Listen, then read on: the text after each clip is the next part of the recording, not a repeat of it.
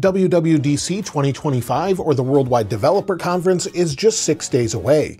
Here are the top 5 things you need to know. WWDC 2025 takes place on June 9th and goes through the 13th. The important thing to know is that there's a keynote starting on June 9th at 1 p.m. Eastern Time or 10 a.m. Pacific. You can watch it on apple.com, or you can see the live stream on YouTube as well. Apple is expected to rename all of its operating systems. Instead of the next one being iOS 19, they'll all be based on the following year, so iOS 26, macOS 26, watchOS 26, and so on. iOS 26 is also expected to be a major redesign, the largest since iOS 7. The looks are widely expected to be based on visionOS and should have sort of a translucency and maybe an even glass look to them overall. And this is hinted at by the logo that Apple has for WWDC25. macOS 26 is expected to be called Tahoe. Apple renames their operating systems every year, and this year it's based on a lake and supposed to be a big update. After the keynote on June 9th, we expect iOS 26 Beta 1 to release to developers,